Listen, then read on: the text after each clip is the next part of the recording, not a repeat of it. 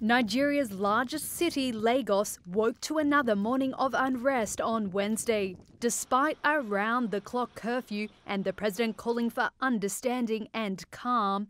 A TV station was set on fire in the morning, and video verified by Reuters showed police kicked and shot a man. It follows a day of violence where soldiers opened fire on Nigerians protesting against police brutality. And according to 4 witnesses who spoke to Reuters, at least 2 people were shot.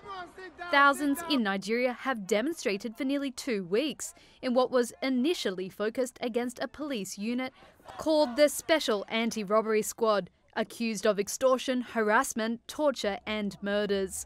But more Nigerians have filled the streets, driven by poverty and economic hardship from the coronavirus. By Wednesday, police set up checkpoints as they tried to enforce the curfew, but groups of men were seen blocking major roads and overturning traffic signs. Human rights group Amnesty International said the Nigerian army and police killed at least 12 peaceful protesters at 2 locations in Lagos on Tuesday, and over 50 have died across the country since protests began on October 8th. A Lagos police spokesman told Reuters through WhatsApp that he was, quote, not aware of any such allegation regarding the man who was kicked and shot, and said that there were no killings in the district of Alausa, one of the locations where Amnesty said protesters were killed. And instead he said it was, quote, a very peaceful place.